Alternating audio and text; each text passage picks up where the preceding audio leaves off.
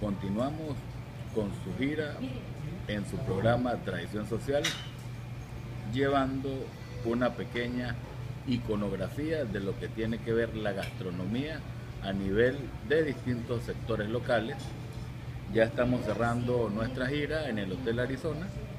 la típica empanada de pollo, un pequeño omelette y por supuesto acompañar la proteína respectiva para comenzar a hacer la actividad bien productiva, en virtud de que Cúcuta se ha convertido en un centro de compras,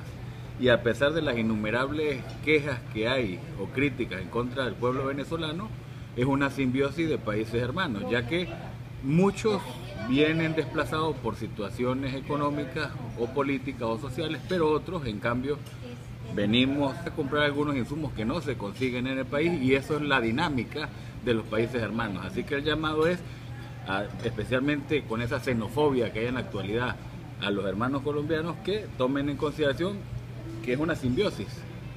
El día de ayer, en la década de los 70, nosotros le abrimos las puertas, y el día de hoy ellos lógicamente la están abriendo, al igual que toda Latinoamérica. Así que